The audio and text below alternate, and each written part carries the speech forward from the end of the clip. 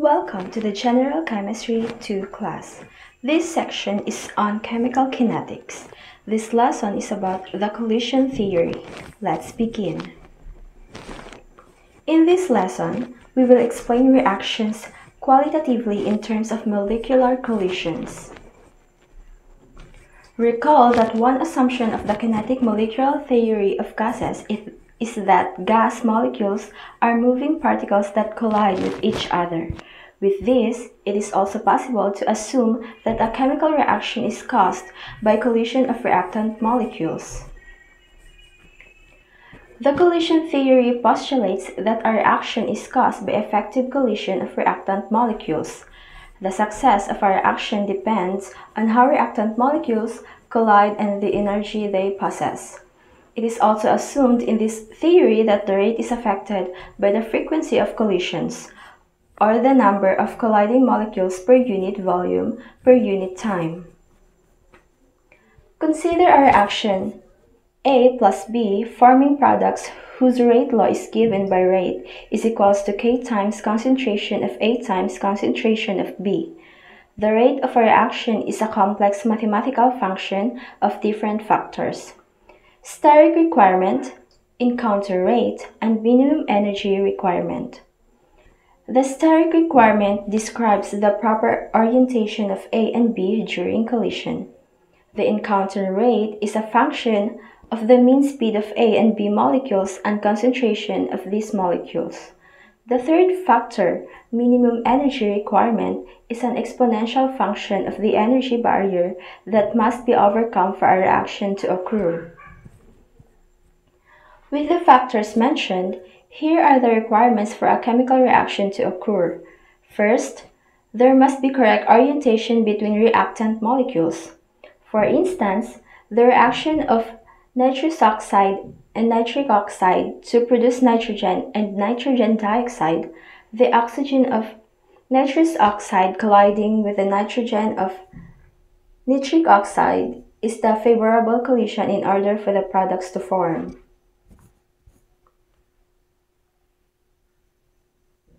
The reactants must possess enough energy in the form of kinetic energy to overcome the energy barrier called the activation energy. As the reactant molecules collide to each other, energy redistribution occurs, which arises from various bond forming and bond breaking processes. Since kinetic energy controls whether the activation energy can be surpassed or not, the speed of colliding molecules must be sufficient. During the progress of a reaction, the reactant molecules undergo a state in which they transition into product molecules. This state is called the transition state. The species temporarily formed herein, which consists of partial bonds or bonds that is partially formed and partially broken, is called an activated complex. The activated complex is obtained as the energy reaches the activation energy. The Maxwell distribution of speeds describes the fraction of molecules as a function of speed.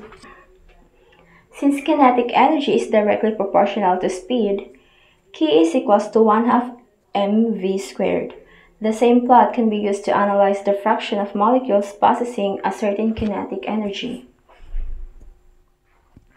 The shaded region on the right shows the fraction of molecules whose kinetic energy is equal or greater than the kinetic energy. For any reaction, only a small fraction of molecules successfully collides and proceeds to product formation.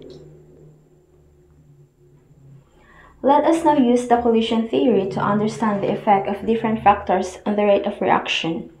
Increasing reactant concentrations speed up reactions. Greater concentrations means greater number of molecules present, implying more frequent effective collisions. When the frequency of effective collisions increases, the formation of products will occur faster. Increasing the temperature speeds of reactions. As temperature is elevated, kinetic energy possessed by molecules increases. The increase in kinetic energy causes the molecule to move faster, allowing effective collisions to occur more frequently. Consequently, faster rate of reaction is observed.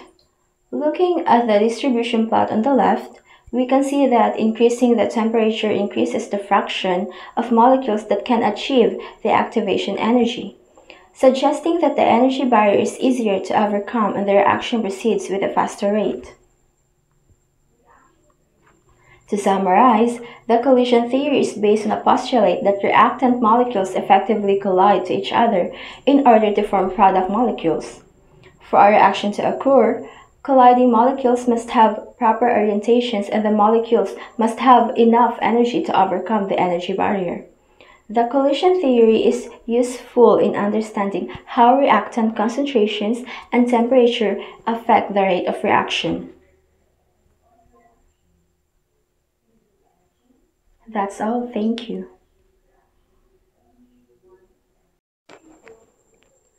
Welcome to the General Chemistry 2 class. This quiz is about the collision theory. Let's begin.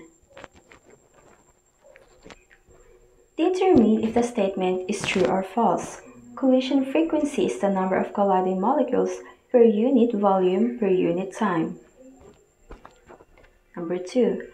Which of the following factors is not included in the mathematical function for the rate of a reaction? Number 3. The starting factor in the rate of reaction describes the blank. Number 4. Which factors affect the encounter rate factor in the rate of a reaction?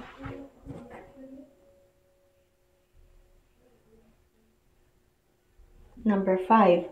Which of the following factors is or are requirements for a reaction to occur? Number 6. Which of the following is or are false about an activated complex? Number 7. Determine if the statement is true or false. Maxwell distribution of speeds describes the fraction of molecules as a function of speed. Number 8. How does increase in reactant concentration increase the rate of reaction? Number 9. How does increase in temperature increase the rate of reaction? Number 10. Consider the reaction Y yielding S with a rate law given by rate is equal to K times concentration of Q.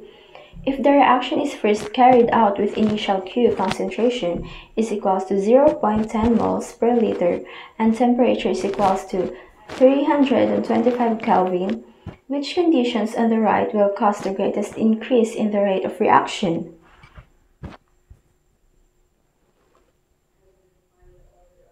The correct answer for number 1 is true.